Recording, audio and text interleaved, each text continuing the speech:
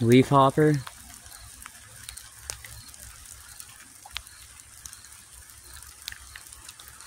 Look at this.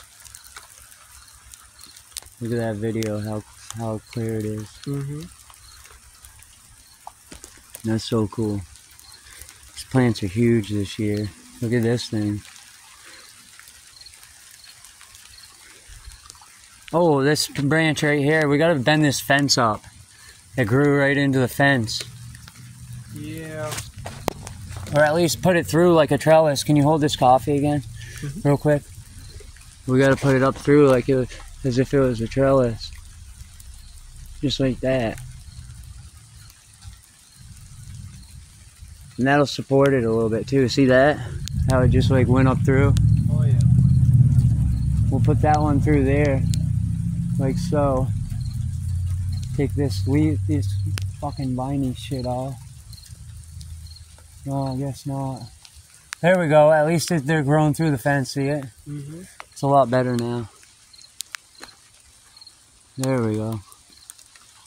They're just through the fence. This one didn't quite make the fence, but this is a Chocolope. I mean, Cuban Love number 9.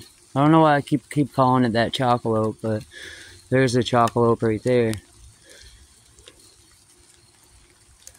And yes, there's going to be some big colas on these plants. We're going to keep jacking them. There was a plant right there that was male. Homegrown Vermont. Yeah, stomped it away.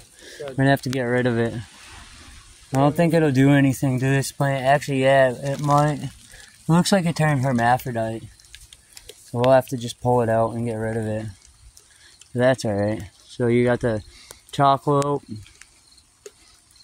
Cuban Love number 9, huge plant, and then your Super Lemon Haze, which is like up beyond crazy plant. There's going to be a lot of... Look at how this Cuban Love number 9 just took off and has all these colas right across the canopy. Just amazing. So like the only time I'll really take a leaf off is it covering like a bud site or something. So I'll take and pop it off like that. Just throw it. Maybe this one too. Yeah, here's that damage I was talking about from the leaf eaters right here. And that's like the leaf that got it the worst. There was only this one leaf though on this whole plant, it looks like. That's crazy.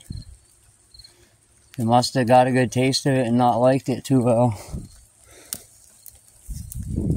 There's a couple more big leaves in there that don't need to be there. Yeah, we could probably get in here and trim these out. Yeah, maybe we'll let the bud set a little bit more, and then get in here and like thin them out some, give them a good defoliation, about 21 days in flower or something. Yeah. 3 or 4 weeks in the flower, we'll thin them out. This is what, probably like week 2? I say it's like week 2, 2.5. They're maybe almost 3 because a couple of these plants have some really prominent pistils, so maybe about 2.5 weeks. I know you can definitely tell by this plant right here that, and this is like just a little one that's in a pot like this right here, but nothing compared to these other 3 monsters.